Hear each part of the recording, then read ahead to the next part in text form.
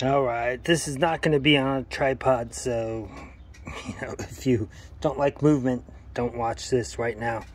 This will be really quick though. I'm just showing you that I'm cleaning up my Swiss Army bread bag, and I have I'm doing a pre-wash or pre-treatment before I wash this.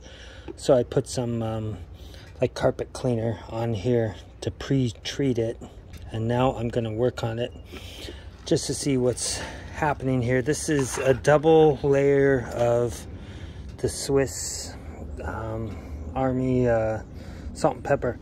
So on the second layer that's on the inside, nothing has seeped into this. Now supposedly what I've been reading is that this stuff is what, flax and I think stinging nettle. And so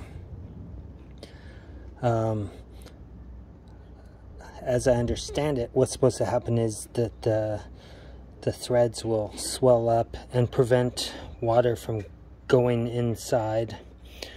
I haven't had a chance to test it on a rucksack, but you can see here, and I did this about 20 minutes ago.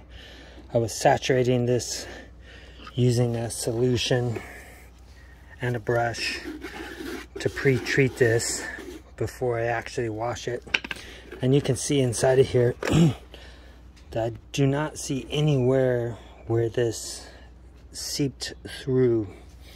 So I'm gonna say that the way that they made this is actually very water resistant. I mean, obviously it's gonna saturate the outside, but I have not seen any bleeding go on into the inside.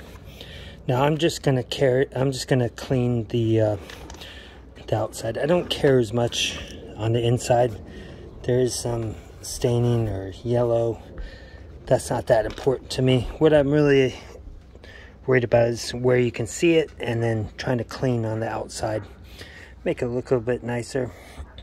But I just wanted to share this little video with you, and that's about it. Thanks for watching.